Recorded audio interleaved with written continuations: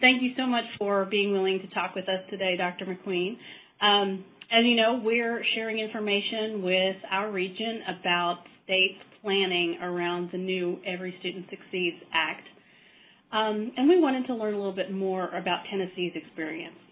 So could you share a little background information about Tennessee's ESSA planning process, what that looks like? Sure. Well, when we began the process of thinking through what would we do under ESSA, we started with our strategic plan, a strategic plan that we had put in place about a year before the new act was passed. Our plan is called Tennessee Succeeds, and this plan was really built off of stakeholder engagement and a connection back to the data and the analysis that we had done on what should be our priorities in the state.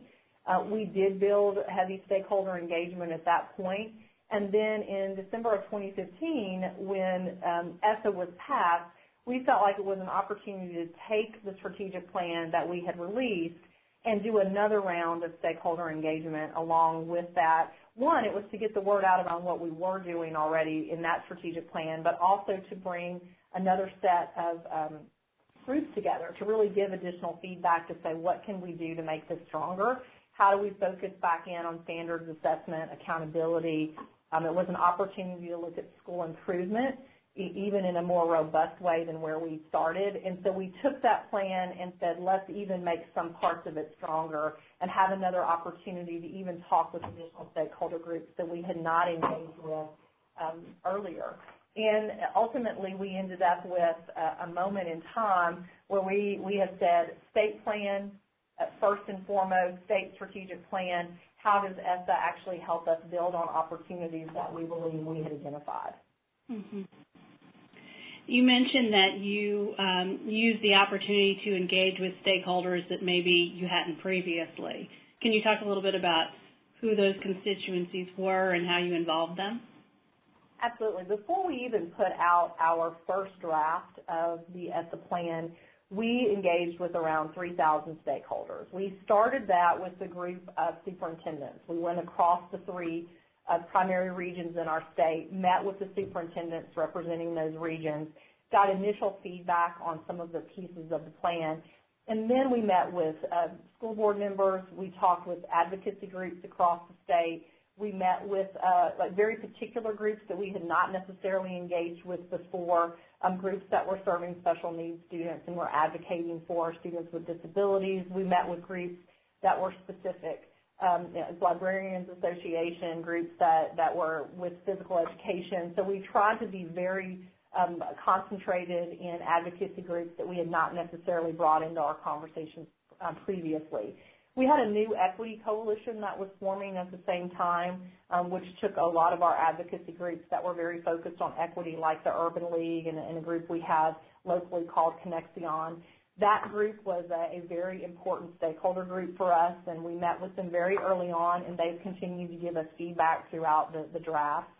After we had those 3,000 stakeholders really engaged in this first round of feedback as we were preparing the draft, we put together 6 working groups, and those 6 working groups were concentrated on very particular pieces of the plan: standards and assessment, accountability, student support, educator support, school improvement.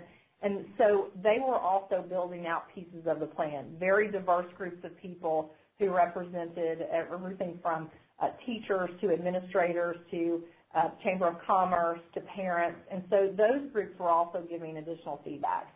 After we put the draft plan out toward the end of this past calendar year, we had 6 regional town hall sessions, and we had over 1,000 people attend those town halls across the state.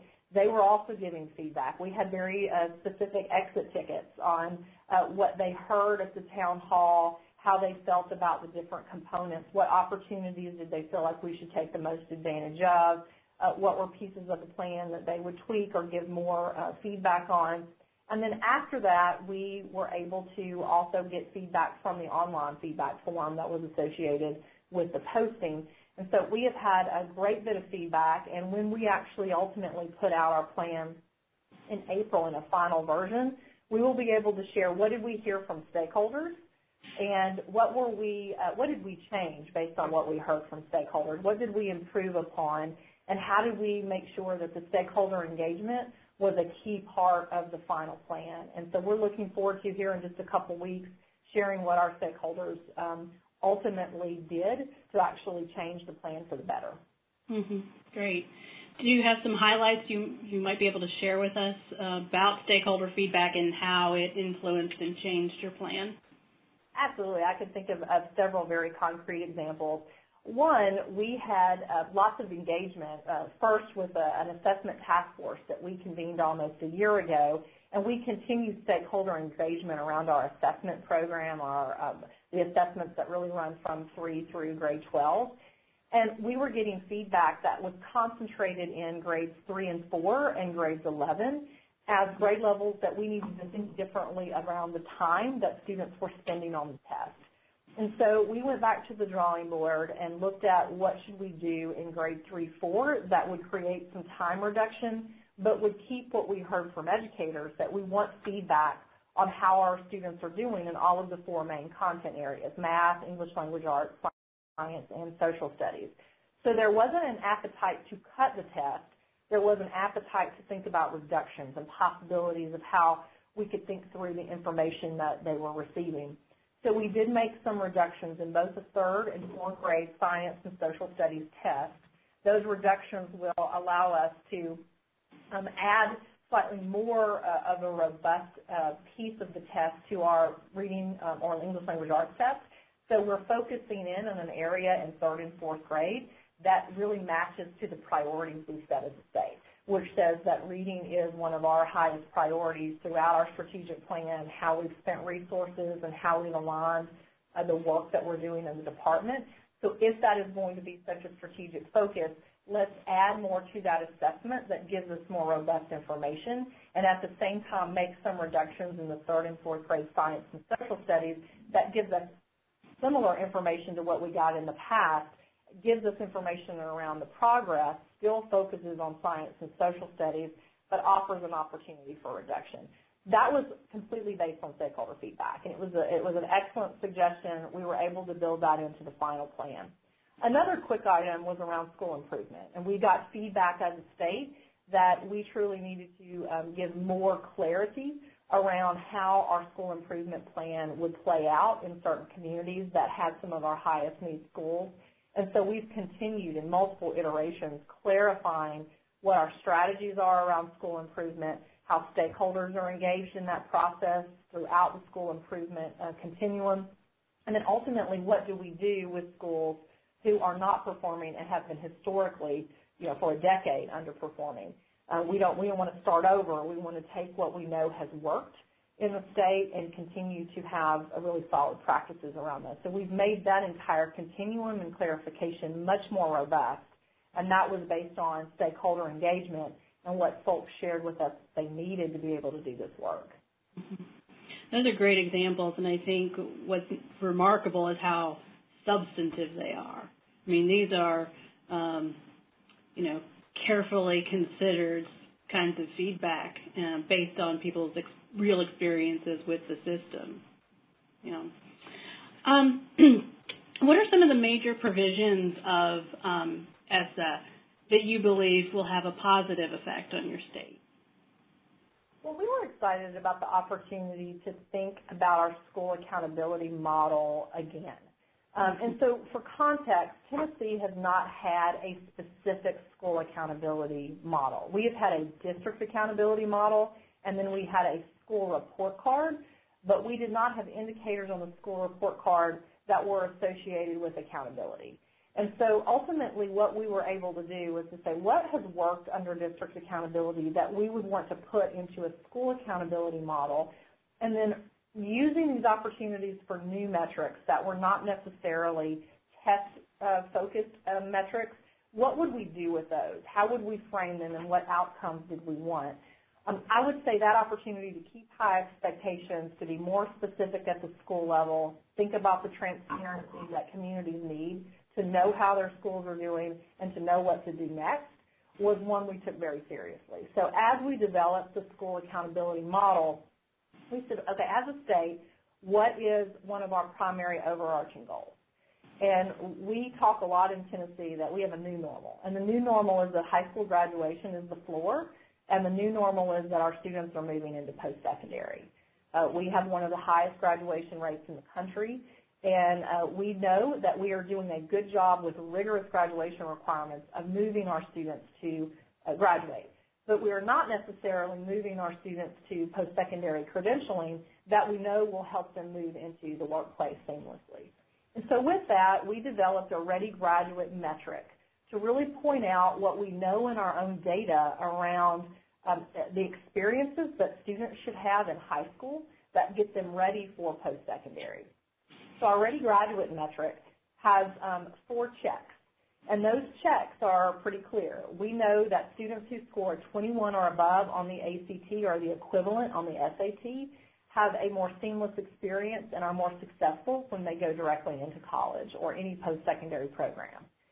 Number 2, we know that students who are completing successfully 4 early post-secondary courses, like AP, dual credit, dual enrollment, IB courses, they are more successful when they get into college. And we actually saw that in our data that in completing 4 gave you the equivalent to making a 21 on the ACT. You have that similar experience as you transition into post-secondary.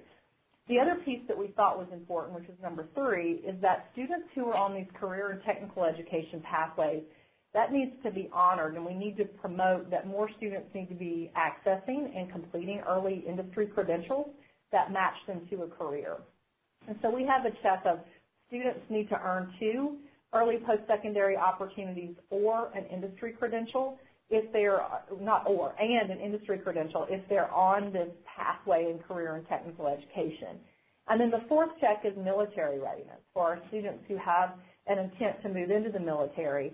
And so we're asking for those students to complete 2 early post-secondary opportunities, again, preparing them for post-secondary world. We know many of our military personnel go on into college at some point. And then at the same time, they need to have at least a 31 on the military entrance exam or the ASVAB, because that is what one of the military would require as a student is moving into the military. So those checks are pointing out that to be a ready graduate, the expectation is that you graduate, but we really need to have more happening at the high school level to show that a student is truly post-secondary ready and is ready for the credentialing that we know they need in our state to access the jobs that exist. That was an extraordinary opportunity for us. We've now said it's important, it's a vision. We've worked very hard on getting these early post-secondary opportunities in our schools, but now you're going to be held accountable for moving more students in all student groups, that's important, into these early post-secondary opportunities so we can see that success. So I point that out because I think that's one of the most important ways that we have attempted to connect that vision to the actual work under ESSA. Mm-hmm. How about the flip side? What are some of the challenges related to ESSA from Tennessee's experience? Great question. I feel like the challenges are challenges that we would expect. You can't consistently get everyone to agree on the same things. Even in a highly engaged stakeholder community where you've brought people together around multiple working groups, you've had people come together that represent multiple stakeholder groups, and you've had multiple iterations of a draft of ESSA, you will still never have 100% agreement around what the ultimate outcome is. That's always going to be a challenge, and we certainly saw that in our experience like other states have. What we have attempted to do is to say in areas where stakeholders really felt very compelled on a particular item, that we're going to still work on what they were compelled by. It might not be something we would include as an accountability metric. It might not be an area where we feel like under ESSA it made sense to include this, but it's important. A stakeholder group has said this is a high priority area for us. So we've had to step back and say, all right, is this an area that we want to continue to study, have additional research, look at additional data points, step back and have additional engagement with them from a training or implementation perspective, but it didn't really feel like it was an appropriate new accountability metric or the model of school improvement that we wanted to move into, but it was one that we wanted to continue to look at and work with them on. So we've done a lot of that, and to say we value that work, we value what feedback you've given, we value the perspective that you have, but at this point, we don't have data that supports that that's the right next move, or we don't have the research that is robust enough to say this is what we would do in our accountability system. And so what we have done is say we're going to continue to study some of these items, and that's actually pointed out in our final plan. I can think of 2 specific areas that in the draft plan and then again in the final plan, we said we don't have enough data, we don't have enough information to pursue this, but we want to continue to pursue it. And that has brought value to what the stakeholders have brought to the table. They said, thank you. We know this is a challenge. We know that you can't do this yet, but we appreciate that you're going to continue to look at it and keep it written in a plan that people will keep at the forefront of their attention. Mm-hmm. I mean, I think it's really notable from your description that Tennessee took stakeholder engagement really seriously. And, of course, democracy is hard, so, you're right. There are all these stakeholders coming together, and they may feel very passionately and in different perspectives on these issues. So I think it's worth highlighting that one of the ways that you dealt with that is to say, we're going to kind of put this in the parking lot, and we're going to continue revisiting it as more information or data are accumulated. Absolutely. And, I think someone said this to me one time, and it resonates in many ways as we've gone through this process. And this person who said it was an advocate herself. She said it's a lot easier to advocate than it is to implement. And I've thought about that a lot. I mean, folks are advocating for issues that are important, and I appreciate the advocacy because it helps us think about what could we do to implement it. But the implementation can be a challenge. It can be difficult, particularly if you don't have enough information around is this the right next step. And so we're valuing the advocacy, we're valuing the feedback, and we're trying to figure out is this the right place to go with implementation, and how would we know? What research questions or data points would we have to say, yes, that's the next right step. And so that's the work that we're doing right now as we phase into the implementation component. That quite frankly never stopped, but how do we continue the R&D, the research and development piece within the department that keeps this at the forefront of our conversation. Mm-hmm. Mm-hmm. What are some of the unanswered questions about ESSA, either in terms of policy or implementation at this time, that is influencing your work? I think probably the biggest unanswered question is funding. We do not know exactly where the funding will play out in the budget, and so that's just a question mark probably every state superintendent or commissioner has. We have plans for our Title II funding. We have plans for Title IV that we're very excited about, but we ultimately don't know what will happen with Title II, and we don't know in Title IV exactly how much money will be there, and we're certainly hopeful that that will continue to go forward. So the funding questions are there. What we've attempted to do in both of those areas is to go forward with the work that is in those buckets. I mean, we're already implementing that. Now we're already thinking about the use of those funds, and we've got backup plans. If something was not to be funded, what would we do differently? What are other options that we would pursue that would get to the same goals that we had? In Title II, we have a new focus area on principal and teacher residencies. We're very excited about that work. We're one of a handful of states that have said we're going to use that money to make these robust residency programs that are transformational for our candidates. And so that work, we've got to think through, if we don't have the funding, how would we continue it and do it in a way that could ensure quality. The other piece is in Title IV, we are using some of those funds or are projected to use those funds to support these early post-secondary opportunities for our students. We want to ensure that students can pay for AP. They can pay for, the actual sitting for the exams. And so part of this funding was to also help them with those. So we've got some backup plans, if that doesn't pan out. But that's an unanswered question that we all need as we're attempting to move into our implementation phase.